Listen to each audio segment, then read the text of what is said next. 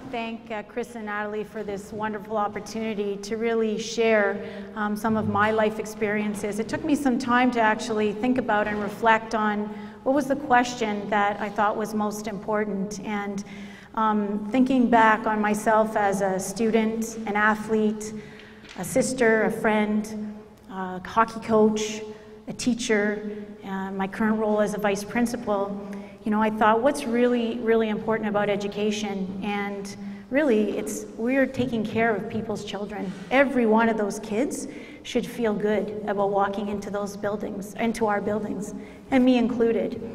I want to thank Natalie and Chris for having Sir Ken Robinson's speech, because I think that gives you a framework. I do apologize because I work in one of those schools that kills kids' creativity. But I also want to let you know, on a positive note, that over 1,000 fellow educators who service over hundreds of thousands of students actually heard Sir Ken Robinson speak about that, the exact topic that you saw 2 years ago. So we are moving in a direction, I think, that is a healthy one, where we are looking at servicing the needs of all children. So that bearing that in mind, I'm going to share with you some grassroots experiences that then touch on what some of the research says. For myself, I was blessed, as Sir Ken Robinson talked about, with a mathematical mind and an academic mind. So unlike many of my friends, my siblings, school was a positive experience for me. I got to experience a lot of success. I felt great about myself, and I couldn't wait to get up every day and go to school. But really, and we heard a little bit about empathy today, shouldn't every person feel that way? And shouldn't we all feel validated about our authentic self when we come into school buildings? So fast forward now to me as a hockey coach. I worked with kids, or coached kids and families from, you know, vast backgrounds, economic, socioeconomic, big girls, small girls, girls of all different sizes. But the one thing that we could bring into our dressing room was that we cared about each other, we worked as hard as we could, and that the outcome didn't matter. What mattered was that each and every one of us gave our best effort every game. And what was important was the relationships and the fact that these young girls were developing to be the best that they could possibly be. And I transitioned that into the classroom. But I don't know if you think back on your own experience in your mathematics classes. I can tell you, I wanted every child in my math classes to feel amazing, but I can tell you that I wasn't succeeding, and I was frustrated. And I was spending more time in the special education department than I was in the mathematics department. And I quickly moved from math into special education because I wanted to learn and understand more about how we could effectively meet the needs of not just the brightest kids, but all learners.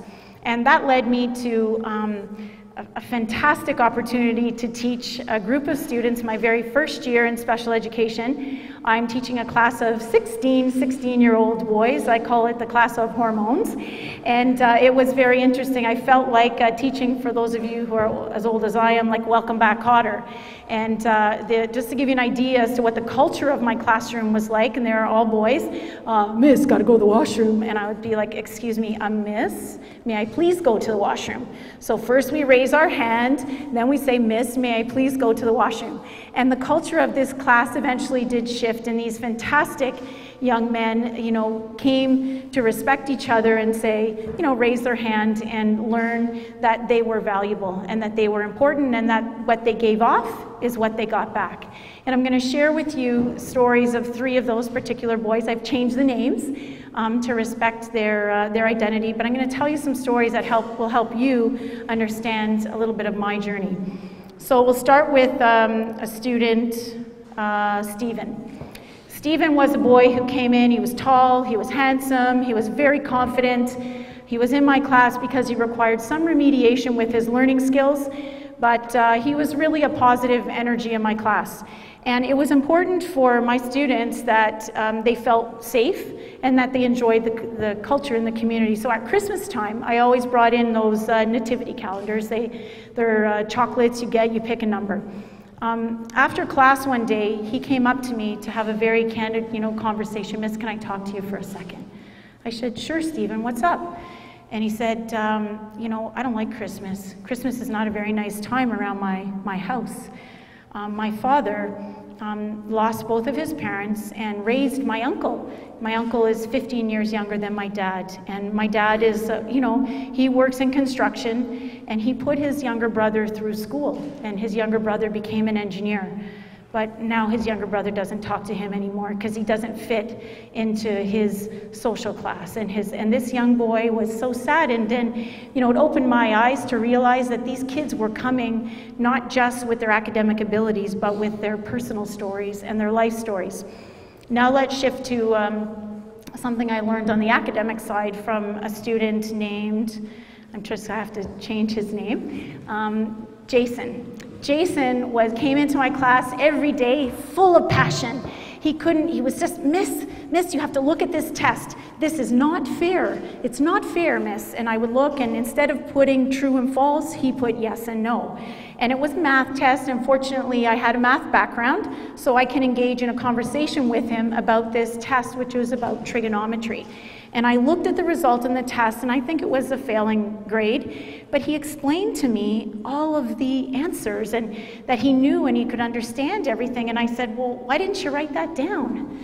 And then I realized this was a student who had a specific reading disability and writing. So I had taken those courses, but when you see the theory, it's very different than when you're actually working with the child in the classroom. And I'll go so far to tell you that this boy explained to me that when you were doing trigonomic ratios and you were looking at triangles, it didn't matter how big the triangle became, but as long as the angles were the same, the ratio of the sides always remained the same. So when you were doing the tangent, it was always the opposite over the adjacent. And I was taken aback, because I can tell you my university level students did not understand trigonometry as deeply as this young man did. And this young man, we did do some efforts of making sure that he could go and access a resource room. So going forward, he did have the opportunity to have somebody read the questions, write the questions, but not think for him. That's called an accommodation. So he did all of the thinking on his own. That young man is now, incidentally, we've heard this throughout our talks, is now actually an aircraft mechanic engineer and a pilot, a commercial pilot. He's very, very bright, but he required that accommodation. And he came back to visit us at high school after graduating from Centennial College to show us his marks. And his marks were substantially higher than those he had earned in high school. And he went on to explain, Miss, it's different. It's all web-based. We are in a technological age, a 21st century learners, and he fortunately was able to access all of his lessons online, and so that way could know that the carburetor, that word looked like that, and it matched the carburetor. But I can tell you this boy is brilliant. He had to achieve above 98% in his fine motor skills, his mechanical skills, so not to worry, to think that you're not safe on the planes, because I can tell you this boy, in some respects, especially mechanically, was brighter than most of the university level students that were coming through our school. So that's another example. The last example I want to share is a student, Paul, and this one impacted me the greatest. I had taught Paul the previous year in my mathematics class, and he had over $30,000 saved in the bank. He explained to me all about compound interest. He explained to me about annuities, and Miss, you should be teaching about that so we can save money. He explained about credit cards, how it was a scam, and he was a bright young man. However, his behavior was really inconsistent, and that's what I did remember as I'm teaching him the next year. And it was important to me in the classroom, as it is for most teachers, that my students felt relevancy to the curriculum. So they had a meaning and a purpose. So I wanted them to work with me so I could help them discover what were their innate gifts, what were their interests, so that their pathway would be one that was appropriate for them. And I asked them to all read. I found, literature that I thought was in the middle of where they were, so as not to humiliate any. Well, one student would not read, and I was angry. But I didn't let him know till after class, and I pulled him aside into a room and I said, Paul, we have a good relationship. I taught you last year. I know that you're brilliant in math. You've been working. You've got over $30,000 saved in the bank. You're only 17. Why did you disrespect me? His eyes welled up, and he said, I can't read. Oh, wow. That had a huge impact on me. I went back into the academic resource room and I said, okay guys, they can't read. We have to teach them how to read. Like, it doesn't matter about all, like, this boy's bright. And, you know, that really ignited, as you can see, a passion and a fire in me with my colleagues to say, you know, what can we do and how can we do it better so that this young boy feels as good as everybody else when they're coming into our building. Fast forward to a couple days later, I get a call in my classroom. Kylie, Paul is down at the main office. You know, apparently he's gonna, you know, in some trouble. You better call the vice principal. So I call down and I find out that Paul had some choice words in his class in front of his peers to his teacher. I thought, oh, goodness gracious. So I called, I found out who the teacher was, I called the class. And so I asked the teacher, you know, what was the activity that was going on with Paul? And this was a very young, progressive teacher, and I knew she was, like, you know, on the cutting edge. So she was doing a cooperative exercise where they were doing the activity in groups using collaboration, and they had a reader and a recorder, and you can probably see where I'm going, and somebody who was keeping time, and somebody who was making sure everybody was on task. I said, okay, so what was Paul's role? He was asked to be a reader. So I ask you, which is the lesser of two evils? Paul, being humiliated in front of his peers who had no idea that he couldn't read, he was a very bright young man, or him having some choice words to get the heck out of that situation. So nonetheless, we did work it out that he apologized to his teacher. We worked on some accommodations, and with the goodwill and grace of a fantastic principal and superintendent, we actually were able to come together to start a program, a reading program, where we very early diagnosed the kids that were in that kind of situation, looked at some research-based programs, utilized our own students who are already in our building to provide the support. And I can tell you, I'm no longer at that particular school, but I know that they are still doing those kinds of diagnostics, and they are still looking to make sure that they capture the students like Paul and like Jason and like, I'm trying to think of the name I gave, Steven, to make sure that, that their needs are being met. Because ultimately, at the end of the day, it's about every single one of the kids that are coming into our building being met where they're at. And so here's my opportunity now to connect this to what does the research say. Well, I would implore you all to look up the following, and I'm using my 21st century cheat notes. I would ask you to have a look, of course, at more of Ken Robinson's work. It's phenomenal in the area of education. Dalton Sherman, a young 10-year-old boy who did, at the time, I think he's maybe 14 now, but he did an amazing presentation to all of the educators in the Dallas, Texas area about the power of belief and believing in children and believing in your colleagues and just having that faith. I'd ask that you look at the TED Talk by Rita Pearson. She talks about the importance of every child having a champion. She quotes Stephen Covey, who says we need to understand first in order to be understood. Talks about the importance of apologizing. Talks about the importance of that being a champion for those kids so that they feel that they're respected and valued. I ask that you look at the work of Ross W. Greene, an amazing psychologist who himself learned it's not kids do well if they wanna, it's kids do well if they can. And if kids can't do well, it's incumbent upon us to figure out what's getting in the way. And that's not done in isolation, that's done collaboratively, because there are lots of reasons why kids may not be doing well. Could be a diagnosed learning disability, could be because they're not eating, could be because their parents are going through a divorce, father lost his job, mother lost her job, a variety of reasons as to why kids may not be engaged.